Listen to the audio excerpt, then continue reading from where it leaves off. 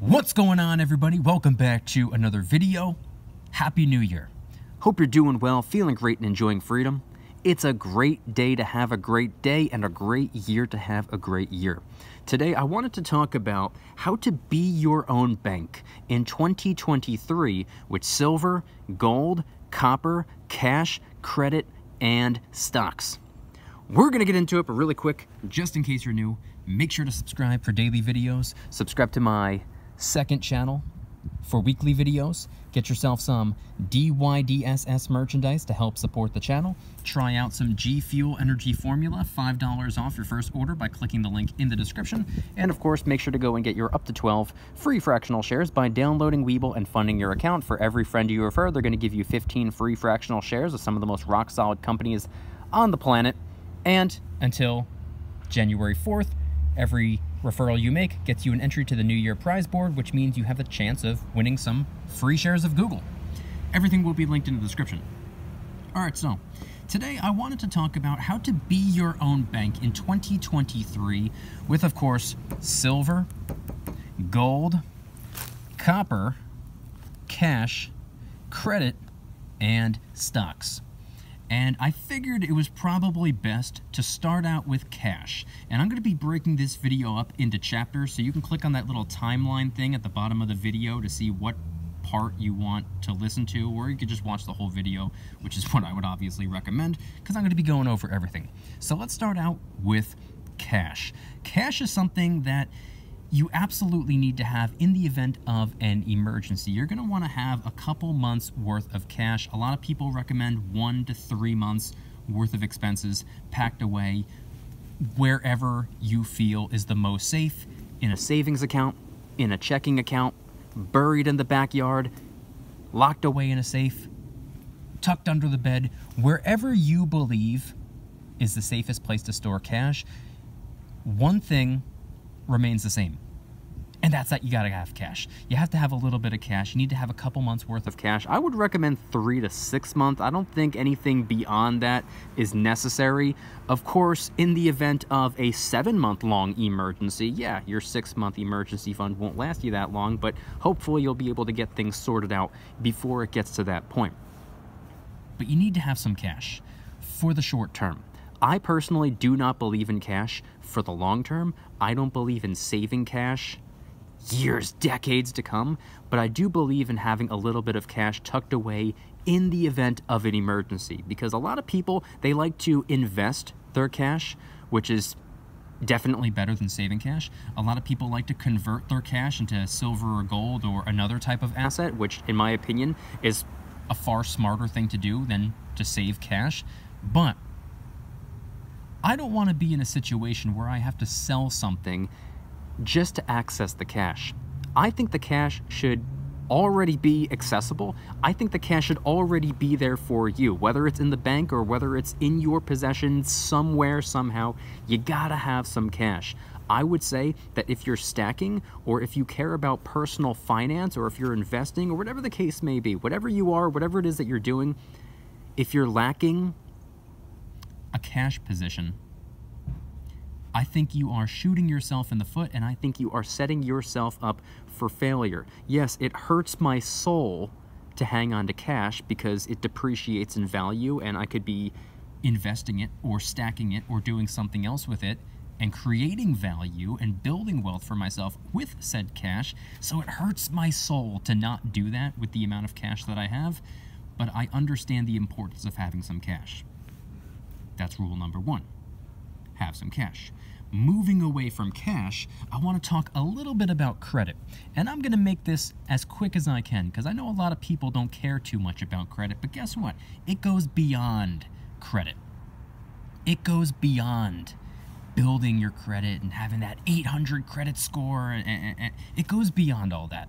Those are just bragging rights. Sure, yeah, bare minimum interest rates are always great, which is why I recommend having good credit. Or should I say excellent credit.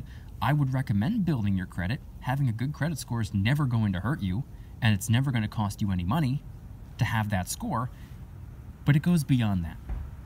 When it comes to being your own bank, you not only want to have as much money as you can. You not only want to make as much money as you can, but you also want to save as much money as you can, which is what the credit cards can do for you. My personal favorite type of credit card is a cashback credit card. Now, I wouldn't recommend people do exactly what I did, because a lot of people might see what I do and say that's a little bit ridiculous. I have 6 different credit cards at the moment, and I'm open-minded to getting a 7th or even an 8th or a 9th credit card later down the road, but right now I'm happy with the 6 that I have. And of the 6 that I have, there are 2 that I would really recommend, and I will leave referral links in the description in case you want to apply for either of the cards. The first one is this green one right here. It's the Discover It Cashback card, and the cool thing about this card is it has rotating quarterly categories, which means it gives you 5% cash back on something different every 3 months. So the first quarter of the year, aka where we are right now, January through the end of March, you're going to be getting 5% cash back at grocery stores, and you're also going to be getting 5% cash back at drugstores and select streaming services. The big one of those 3, I would say, grocery stores. You can get 5% back on up to $1,500 spent at the grocery store. This is something that you need to do anyway. You're going to have to buy groceries. You're going and buying food every week or every 2 weeks anyway. Why not get 5% back if you already have the card? But here's the trick. If you do not have the card and you apply for it and get accepted for it, which, by the way, shouldn't be an issue because this is considered a starter credit card. This one right here, this is something that a lot of people use as their very first credit card ever. So you don't need to have incredible credit to be approved for this card. It's actually very, very simple to get this card. But if it's your first year with the card, they match all the cash back that you get at the end of your first year, which means that 5% cash back that you're getting on groceries, it's technically 10% on up to $1,500 per quarter. So if you max that out, you max out that opportunity, $1,500 spent on groceries, which is what a lot of us do anyway. I personally don't need to buy that much in groceries, so you better believe I'll be buying grocery store gift cards as well. That's $150. $75 for me because I've had this card for more than a year. But if it's your first year with the card, that's $150 back on something that you need to buy anyway. And then moving on into April, May, and June, it's going to be a different category. It's going to be something different. It might be gas stations. It might be restaurants. It might be Amazon or eBay purchases. It changes every 3 months. And they'll let us know soon what those other categories are going to be. But the quarter that we're in right now, the beginning of January 2023, grocery stores, drugstores, and select streaming services. So if you're paying for these things anyway, you might as well save 5 to 10%. If you want to check out this card or read a little bit more about it, I will leave a referral link in the description. The other credit card I would recommend for 2023 would be the Capital One Saver One card. No annual fee for either of these cards, by the way. They're free to own. And this one offers you 3% back at grocery stores year-round. It's not a quarterly category thing. Year-round, 3% back at the grocery store, 3% back dining and entertainment. So dining, first and foremost. This goes for, obviously, sitting down in a restaurant. It also goes for takeout. It also goes for getting food delivered to your house. You order a pizza, 3% back. It also goes for the drive-through at a fast food restaurant, 3% back. And then when it comes to entertainment, this goes for pretty much anything under the umbrella of entertainment. Movie tickets, going to a baseball game, going to a concert, going bowling, whatever the case may be, 3% back on pretty much anything under the umbrella of entertainment. And 3% back on popular streaming services as well. Which means this is what I like to call the date night card. When I whip out this bad boy right here, Mrs. DYDSS, who, by the way, you can follow on Instagram at Mrs. DYDSS, and you can follow me on Instagram at Mykie DYDSS. But Mrs. DYDSS, this is her favorite credit card that I own because she knows when I whip out this bad boy, we're probably about to sit down and eat some pizza. This credit card gives you a $200 bonus just for signing up. If you sign up and spend $500 in your first 3 months, which is not hard to do, just go grocery shopping or pay rent or pay car insurance or go to the strip club, you know, the essentials. $500 in your first 90 days, they will give you $200 just for doing so, which means the $500 that you spent is really only $300 spent. It's a $200 discount on something that you're paying that costs $500. Link in the description in case you're interested in this card. Part of being your own bank in 2023 includes not only building credit and getting yourself to a position where you are saving money when it comes to interest, but it's also about saving money and racking up all that cash back. All that cash back, all that money that you save on things that you are required to pay for anyway. Groceries, rent, your phone bill, whatever. Take all that cash back and put it into something that'll create value for you. Maybe silver and gold, maybe invest it in the stock market, maybe add it to your savings. Maybe you're saving up for a car or a house or whatever. Or just spend it on more stuff that you need, like more groceries if that's what you want. It's whatever you want to do. Or just transfer it to your checking account and withdraw it as cash. You can do that as well. It's for you. Discover It cashback card and Capital One Saver One card will both be linked in the description. If you want to use my referral links, they're there for you. Moving away from credit, I also wanted to talk very quickly about stocks. And then after this, we're going to get into the precious metals and also the industrial metals.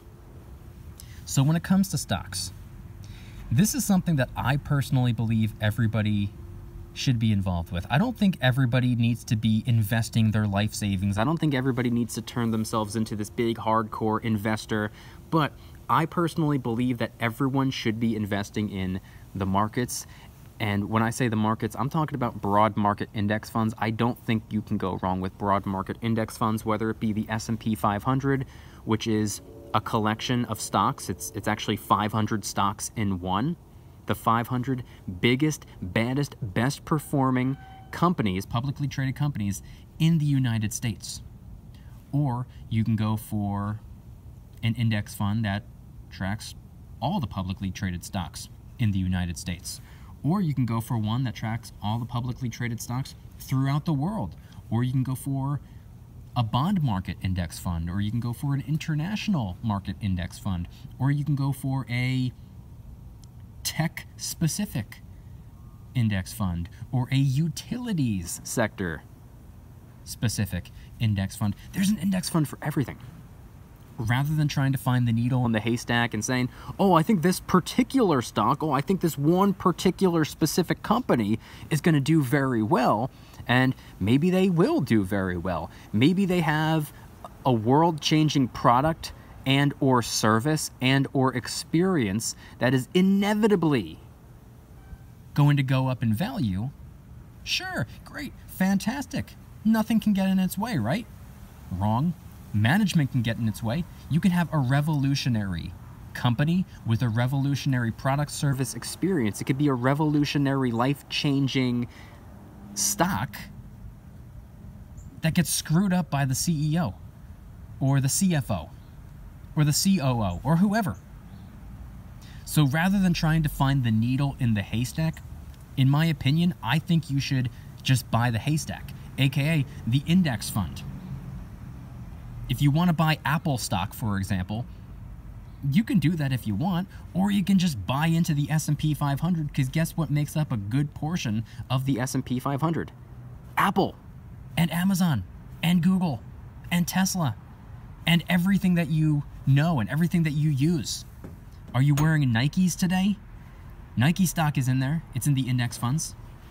Oh, you're not wearing Nike? Maybe you're wearing Adidas. Guess what? Adidas is in there too. Did you brush your teeth today? Guess what? Colgate is in there as well. Have you ever driven past a construction site? Guess what? Caterpillar's in there. What car did you use to drive past that construction site? Was it Ford? Was it Toyota? Guess what? Those are in there too. Everything you use, everything you know, everything you love, and everything that you already pay money for anyway if they're a publicly traded stock, they're in these index funds. So in my opinion, if you're already using it, if you're already spending money on it, and if it's already a company that you believe in, it's probably in these index funds, in which case, why not invest in these index funds? The S&P 500, for example, an average annual return of 7 to 8%, and that's with dividends reinvested, adjusted for inflation, 7 to 8%. You're going to have some better years. You're going to have some worse years. You're going to see red certain years. You're going to see double-digit returns other years, but on average, 7 to 8% adjusted for inflation with dividends reinvested. 7 to 8%. Not bad.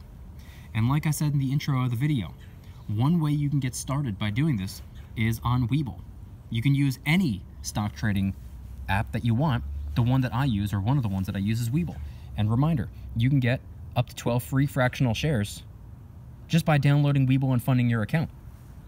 And for every friend you refer, they're going to give you 15 free fractional shares of some of the most rock-solid companies on the planet: Ford, Coca-Cola, Starbucks, Apple, the list goes on. And for the next 3.5 days, for every friend you refer, till January 4th, they're going to give you an entry to the New Year prize board, which means they're going to be taking all the people that made referrals through December 1st through January 4th. They're going to be picking some random people, and those random people are going to be getting some free Google stock. Link in the description, and on Webull, you can also create yourself a Roth IRA if you choose to. So moving away from stocks, moving away from the stock market and index funds and all that, now let's talk about the metals. Let's talk about the silver. Let's talk about the gold. Let's talk about the copper.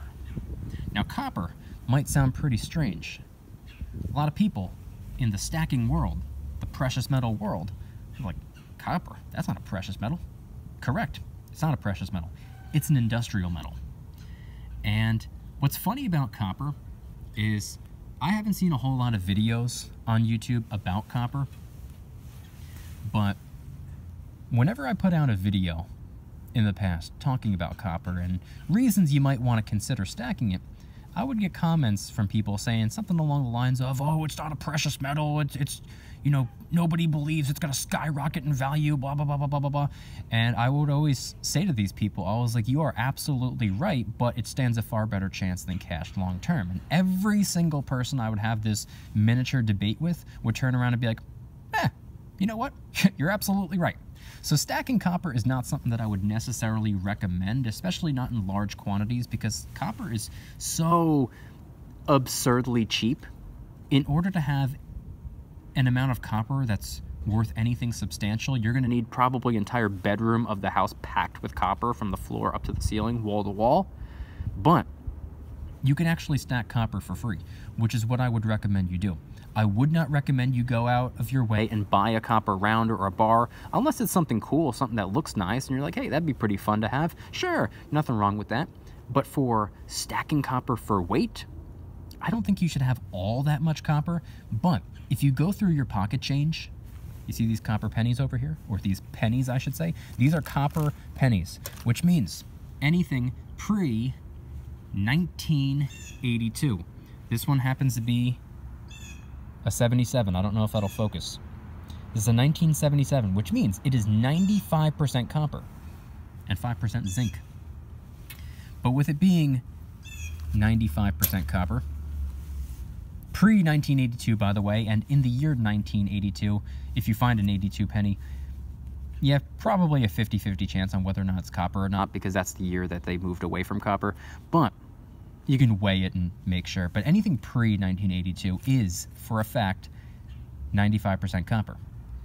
And if memory serves me right, I think it takes 9 copper pennies to equate to an ounce of copper. That's an ounce of copper, not a troy ounce of copper. Copper is weighed in ounces because it's not a precious metal. Precious metals are weighed in troy ounces. It's weird, it's confusing, it's ridiculous, but that's just the way it is. Copper, an industrial metal, weighed in ounces, not troy ounces. And it takes, I believe, 9 copper pennies to equate to 1 ounce of copper.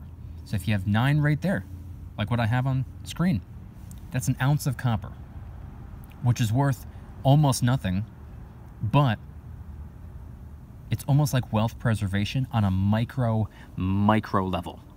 And like I said before, it stands a better cash. It stands a better chance than cash, I should say. So moving away from copper, one way you can go about preserving wealth on a micro level, which, one more time, let me reiterate, I would not recommend focusing on copper really at all. The way you should go about stacking copper, if you choose to, is just by simply looking through your pocket change, and if you find a pre-82 penny, set it aside. I wouldn't invest any time in hunting for them necessarily. I wouldn't go out of your way looking for them, and I definitely wouldn't recommend trading your cash for bars of copper or copper rounds or anything like that. The premiums on copper are through the roof. You're going to be paying way more than what's necessary. So I always recommend stacking copper for free, on the side, casually, not even intentionally. If you stumble upon one, set it aside. Moving away from copper, let's talk about silver and gold. These kind of go hand in hand, obviously.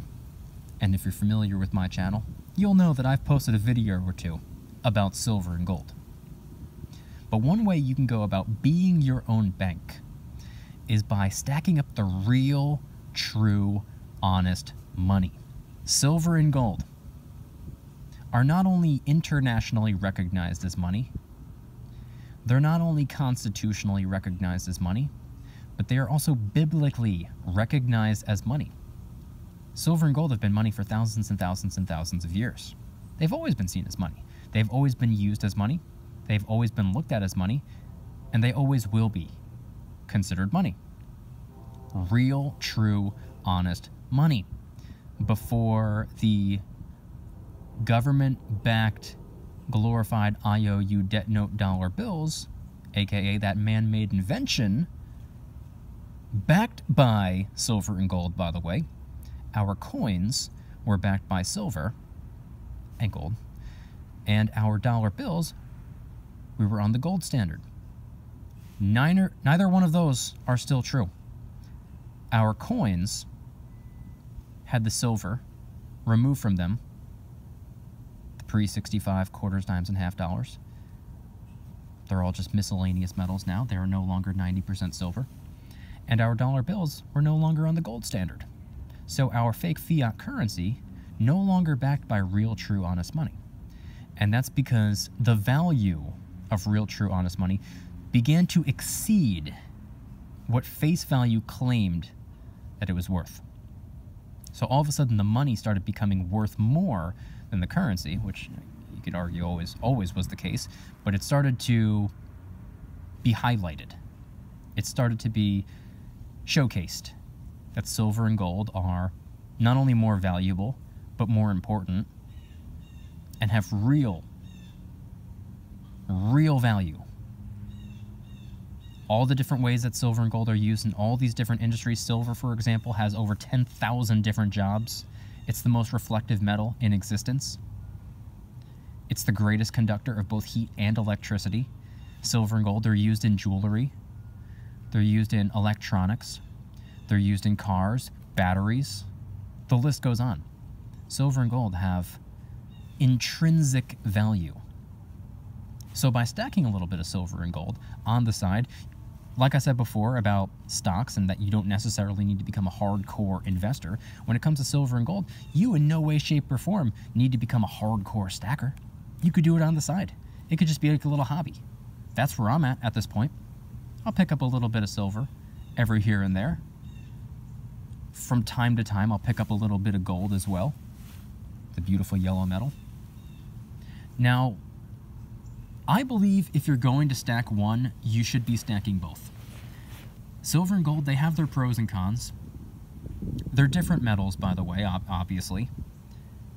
But I say that in case there's a new person out there who thinks that silver is just a cheaper white version of gold, and gold is just a more expensive yellow version of silver. No, absolutely not the case. They are completely different metals.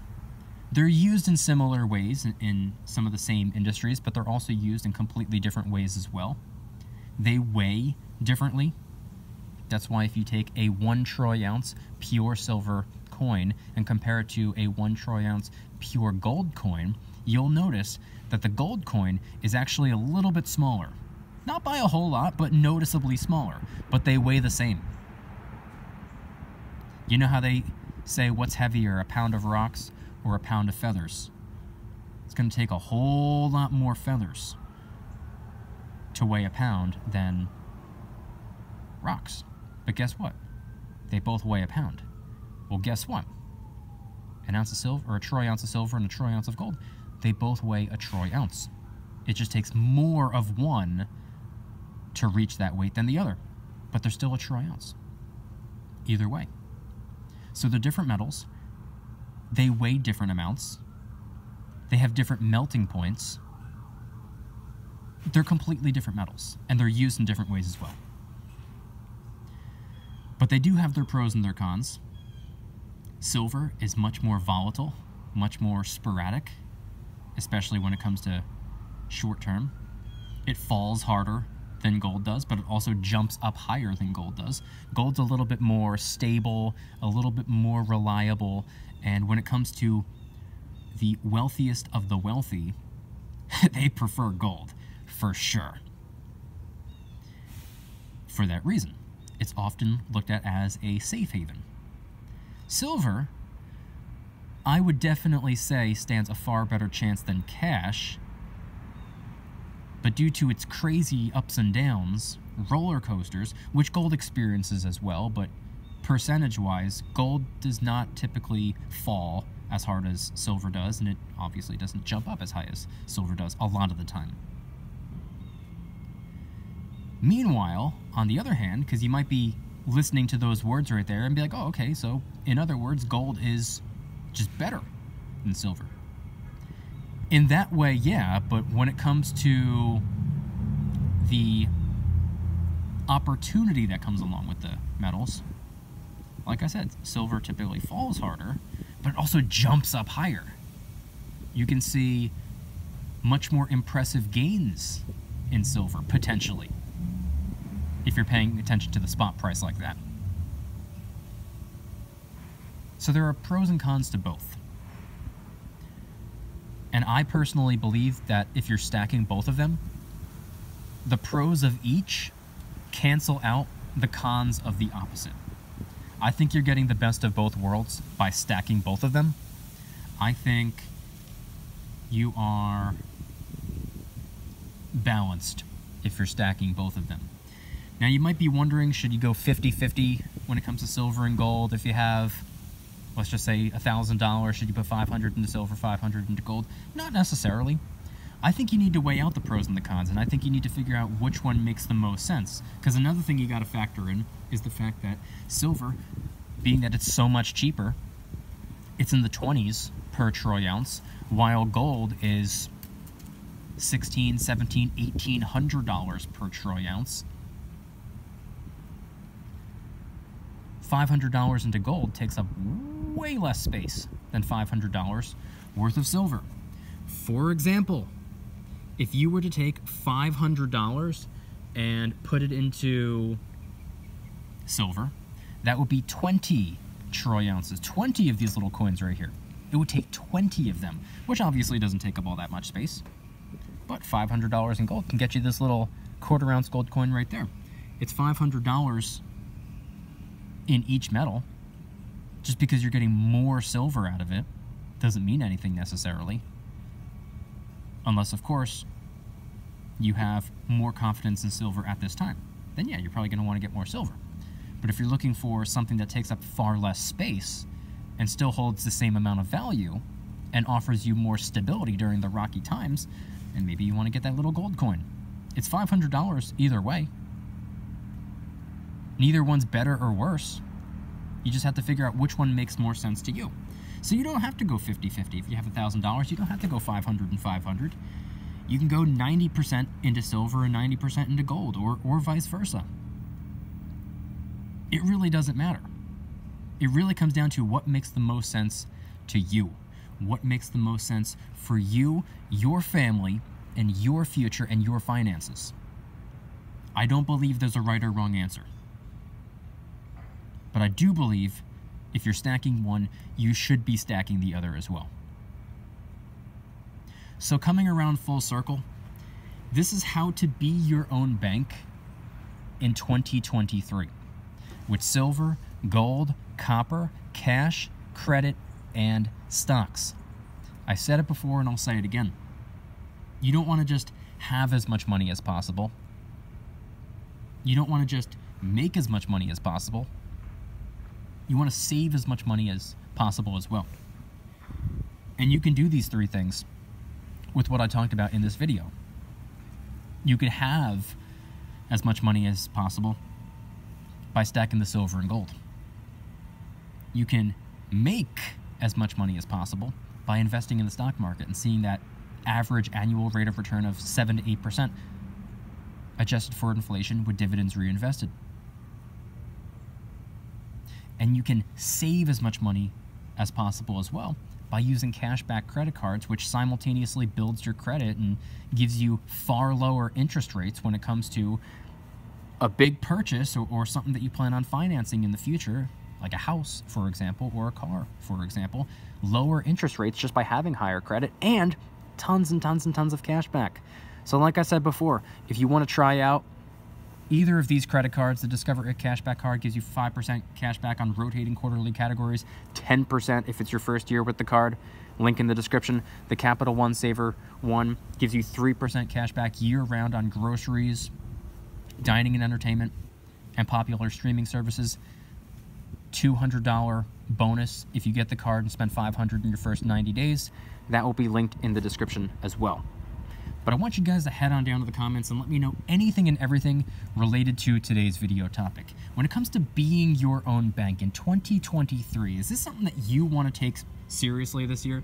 Is this something that you are deciding for yourself, maybe as a New Year's resolution, or maybe something that you just want to continue from something that you'd been doing the previous years? Do you want to be your own bank this year? Do things on your own terms. Bank on your own terms. Have your own money in your own possession. Making money the way that you want to make money. Saving money the way that you want to save money.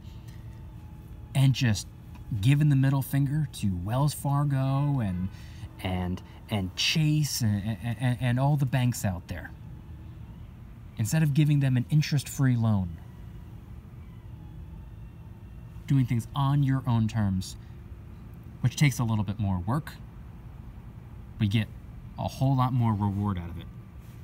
Head on down to the comments and let me know anything and everything related to today's video topic. If you guys like today's video, please hit that like button, subscribe if you're new, subscribe to my second channel, which is my backup channel for exclusive weekly content. Go and get yourself some DYDSS merchandise to help support the channel in the biggest possible way. Try out some G Fuel Energy Formula, $5 off your first order by clicking the link in the description. Over 50 different flavors to choose from. And of course, make sure to go and get your up to 12 free fractional shares by downloading Webull and funding your account. You could deposit as little as you'd like, even as little as a penny. It still works, it still counts, you still get your up to 12 free fractional shares. For every friend you refer, they're going to give you 15 free fractional shares of some of the most rock-solid companies on the planet. Ford, Coca-Cola, Starbucks, Apple, the list goes on. And for every friend you refer, for the next 3.5 days, Webull's going to give you an entry to the New Year prize board, which means they're going to be taking all the people that made referrals from December 1st to January 4th, taking some random people from that list that made referrals, and they're going to be giving those people some free shares of Google. Don't pass up on an opportunity. Webull link in the description.